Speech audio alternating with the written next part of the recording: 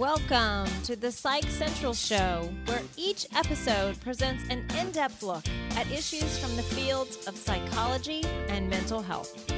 With your host, Gabe Howard, and featuring Vincent M. Wales.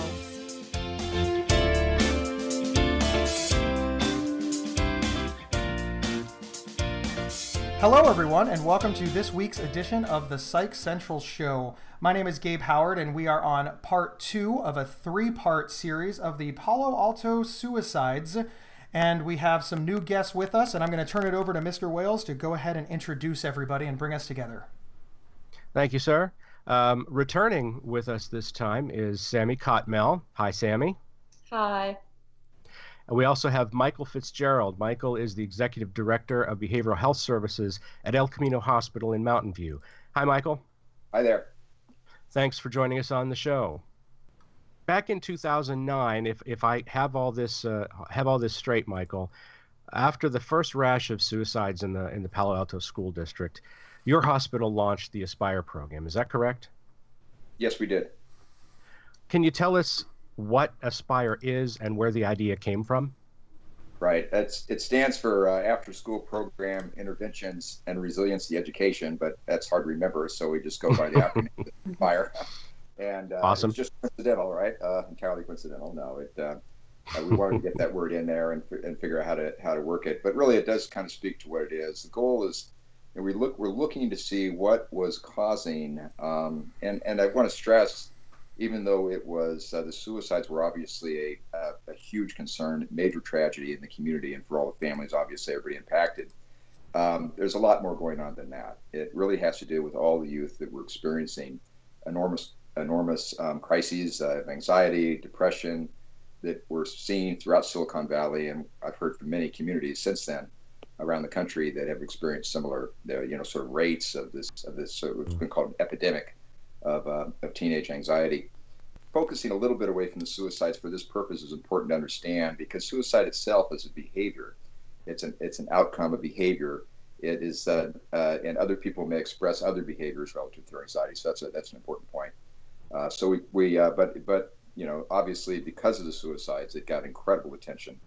Sure. And we wanted to respond. We at our hospital, we've been providing mental health services for adults since the hospital opened in 1961, and has been started some outpatient programs, a couple of them for adults only, fairly small originally, and but had never done anything for youth in all those years from 1961 to 2008. So we brought together a task force to really see what should we do. What can we as a hospital do? And a lot of calls came for people who came to the task force. We invited, obviously, school officials. We had a member. We had various not-for-profits come. Various practitioners in the community came. And so the initial call we heard was to build a psychiatric hospital for youth. And that was not going to happen, obviously, very quickly. And also, we didn't feel that was necessarily going to address the issue as much. Hospitalizations tend to be brief. It's basically just to deal with the immediate crisis. It doesn't address what's going on really with the young person. So we wanted to do something that's going to have a little bit more change. So that's how we got started with that process and ended up with Aspire.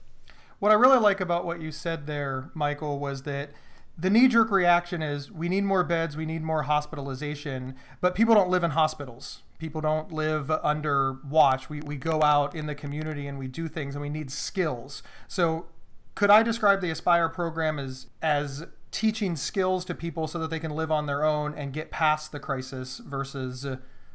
Yeah, absolutely. It's skill-based. We really value that piece of it for a lot of reasons. I don't know so much of it's even teaching so much as incorporating. Sammy, you could certainly address this from your experience, but it's not like they're sitting there learning the skills and then writing them down in a book and okay, now they're good to go. It's expressed differently with each youth, each family. And Sammy, could you address that a little bit? I think what was really, really different about the Aspire program was that just kind of being with other teens and going through these modules together, it really, kind of made me feel like I wasn't alone, and that we were all kind of going through these things together, and it just created a really supportive environment. And I think sometimes it's hard, I think, for a lot of teens to hear things from, an adult and kind of really take that into consideration. And I think that having the teens there to talk about, their experiences is really valuable in that sense. I know for me, it was just really great to experience things with other teens. Yeah, that describes it pretty well. And the nature, when we went to look at other places to see, what is treatment look like even for teens, we had no experience with this at all, and we wanted to do it right. I mean, we have a golden opportunity. It's a NOVA program, right? We hadn't done it before. Okay. We had this great group of people that came together. There's tremendous energy in the community and a real desire by the organization from the board level on down to do it and do it right. And so we did look at myself and our psychiatrist at the time, Jennifer Zamarga. We went around to various places that provided programs, partial hospitalization or intensive outpatient program. It's the outpatient mechanism this is. I can talk about that in a minute if you have any further questions about that. But what we found is that places we went, the teens got better. They got better and they were discharged. And so a couple questions I had, well, what's working? Why? Tell me how it is they're getting better. And the only thing I could really come up with from virtually everything that we looked at places we visited was they got better because the crisis passed and they got a lot of support from their families and from everybody that engaged with them and connected with therapy and that. And so that was great. But I didn't feel like that was going to be enough, right? Because what happens when the next crisis comes and the family isn't there? The friends have changed. How is the youth, the young person, going to handle that crisis? And I could not get really a feel for what that would be like. And the other piece of it was the discharge criteria was that the insurance companies stopped paying. That's all they would get for authorization, which to me was a little different, because if that's why they're being discharged, were they really ready to be discharged even? And I think from the treatment defensive treatment providers, they were saying, well, we're going to give as much care as we can. I mean, that's where they were coming from. But I didn't feel like that was a validation of of what the youth were going through, because to be discharged because insurance stopped paying, it just on the, where is that sense of this is what I've done, here's how I've moved forward. So that was right. People left. So the angle that we went at it with was to teach the kids skills, or have the kids learn and engage in skills that we're going to manage a crisis as they come, because it is inevitable. Growing up and just living life, right? That you're going to find crises in your life. Sure.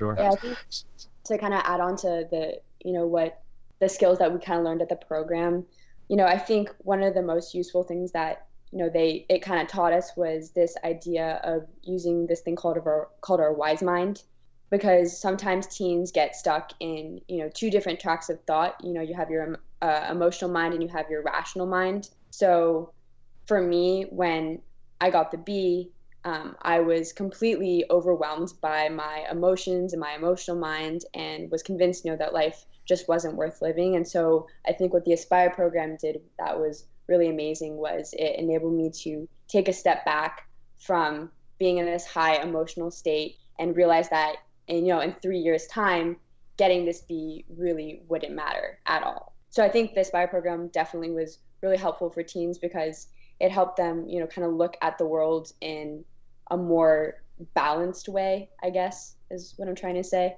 Okay.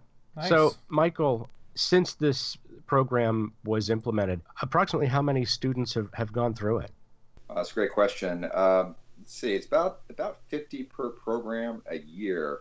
So we started with just the one program in 2010, I guess we opened that up. And then we opened one up the following year in Los Gatos. And so that would have been 100, so 50 to 100 a year. So that's now 2016. So maybe what does that sound like, about 500 or so. But now we've opened up, we've got a total of 5 programs now. We opened wow. We opened up 3 more last year. One for middle schoolers, which is filled up pretty quick with that group. I thought it might.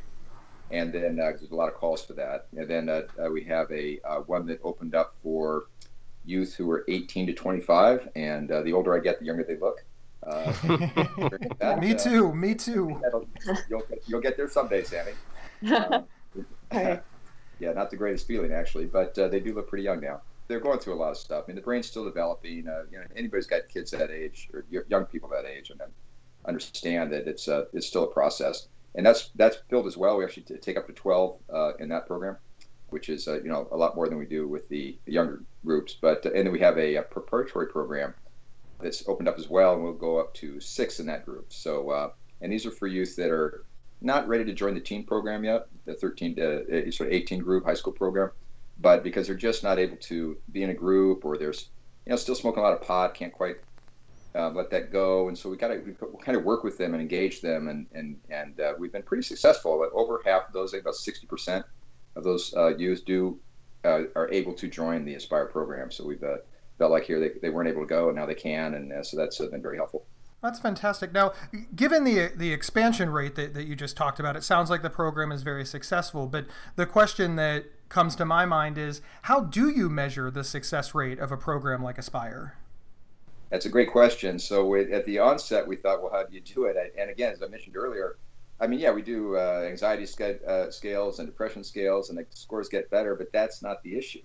That does drop. You do go through that. It's what happens in a crisis. So how do you measure that? And so a couple things that, we do have the diary card, so they rate themselves if they're using the skills and to the degree they use them, and did they incorporate them.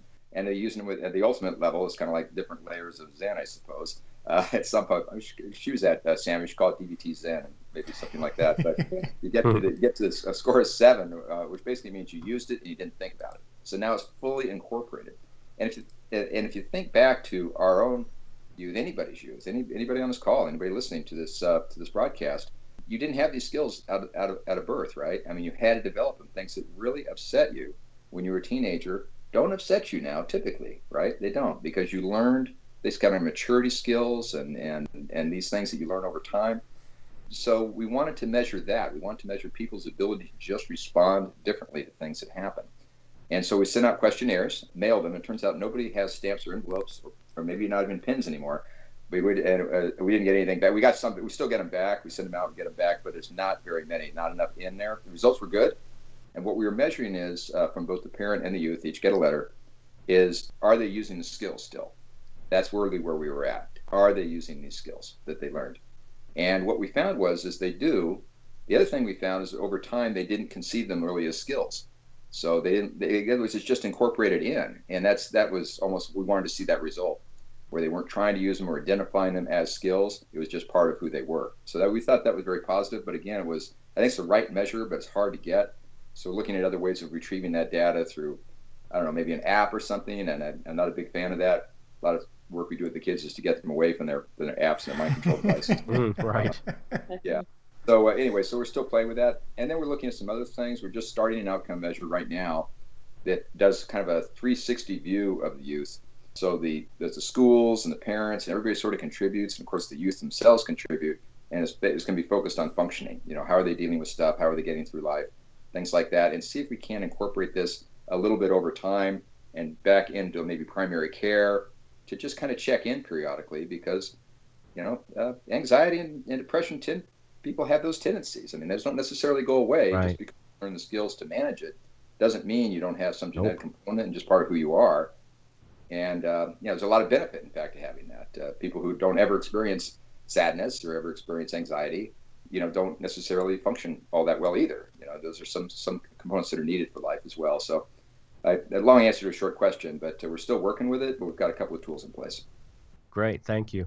First, I want to say that a lot of the things that you just described, these skills that we're learning, I think that this is the type of stuff, life skills in general, that we've been not putting in the public schools and private schools for middle-aged students. Middle school students. Yeah, well, hey, middle school students. And I really think that such a thing would be so well incorporated and so beneficial to kids these days. I wish we could see that. Secondly, you mentioned Sammy's mother, Maya. Is there some sort of a parental track in the Aspire program? I don't know how to call it a track. It's well, I guess you could. They're required to come. I mean, we make that a requirement. We don't say no. You can't, if they won't attend, or sometimes you'll have a parent meaning no to the child. We're going to take the youth no matter what. But we really need to get the parents engaged, and for a few reasons. And I'll just briefly go over that. So we prefer both parents to come, and we've had groups where all the parents have come, and they've been hard to find enough chairs to fit everybody in the room. And that's great when that happens. We've also had situations where the parents cannot stand the sight of each other, and everything that's communicated is through a third party. They don't even write emails to each other. That happens. Wow. So have one come and they alternate. So that we've had to deal with that many times. In fact, we have parents that won't come because the other parent is a source of stress in the family, and not willing to using drugs, drinking every day, and they're not going to attend because they see that as maybe confrontational. They don't embarrassed by their behavior, and not want to deal with it, or not supportive of it, of the work at all. So we run across all the situations. But when the parents come, it's so much more powerful, because the parents being there, they end up learning what the youth is going through, and they end up really buying into it. I mean, they get it. Hey, wow, this is good stuff.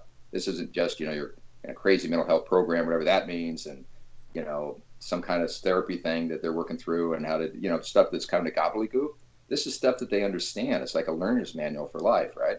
So they learn how this stuff functions and how we function as mature thinking people. Geez, sign me up. Can I take this? I think it's incredible that you hit everybody. So often we have these things, and you're right. The mental health work, it needs to be done by the person experiencing the mental health crisis, and everybody else just walks away. And of course, we don't act that way if a family member is diagnosed with cancer, or if a family member becomes handicapped or in a wheelchair. We educate those around us so that person can get the best possible care. But for some reason, people with mental illness or mental health issues are often left to fend for themselves. And it's an isolating illness in the best case scenario. But when you're told, even from a treatment standpoint, that, oh no, this is just you're on your own, it's difficult. So I applaud this portion of it along with all of the other portions. It's fantastic. It's fantastic. Well, it's a different way of conceptualizing these conditions too. We conceptualize mental illness as an illness often. We conceptualize it as diagnoses and something wrong with the person. And I mean, I get it. These are conditions, right? We don't want to invalidate it and say, these don't exist or something like that. But they exist in a different way, which is that you're overwhelmed by your symptoms. And if you can learn how to manage those symptoms, and if people around you can help support you in managing those symptoms, you're going to have good outcomes, typically, right? It's good. It's what works. Whether it's they need support around their housing, or it depends on the level of person. And there's a whole range of these conditions. There's people with severe mental health conditions that are, obviously in the streets and screaming, and jails and prisons and so forth. And then there's folks that are highly functioning, like we were seeing in the Silicon Valley.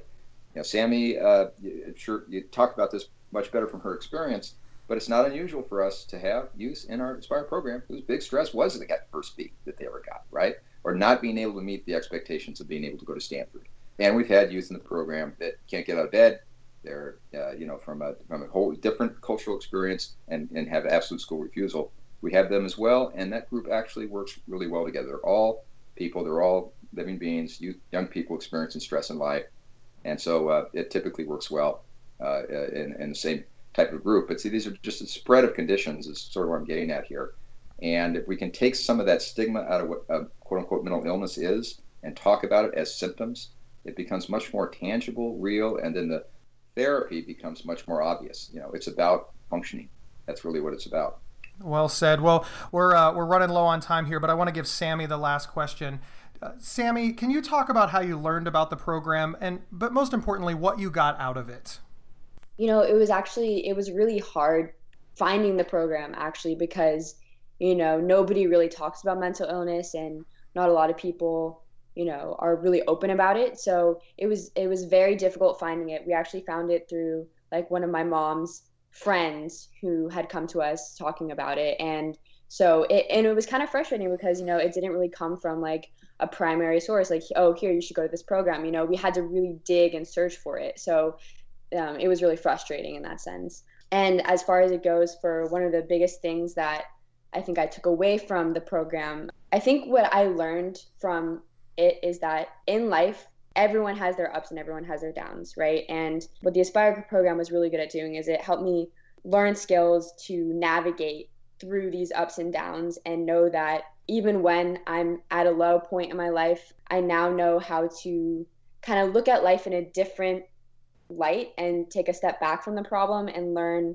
and apply these skills that I learned throughout the program to kind of know that, I will get through this and this is not an end all situation. But I think these skills basically just help me have a more balanced life in the end. So great.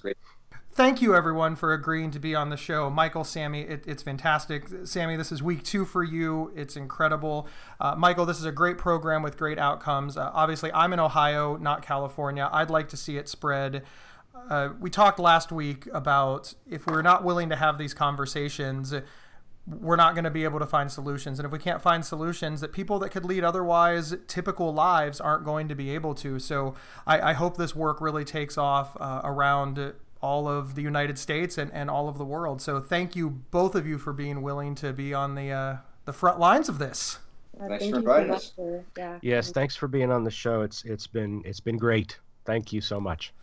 All right, well, that's a wrap for this week's The Psych Central Show. Next week, we will have part 3 of 3. Sammy, are you going to join us next week as well?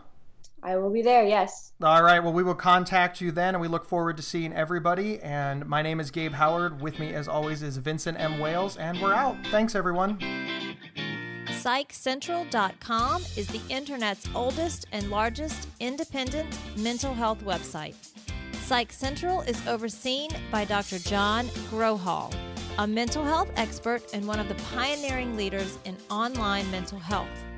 Our host, Gabe Howard, is a professional speaker, award-winning writer, and mental health advocate. You can find more information on Gabe and his work at GabeHoward.com. Vincent M. Wales is an award-winning speculative fiction novelist and suicide prevention crisis counselor. You can find more information on Vincent at VincentMWales.com. If you have feedback about the show, please email talkback@psychcentral.com.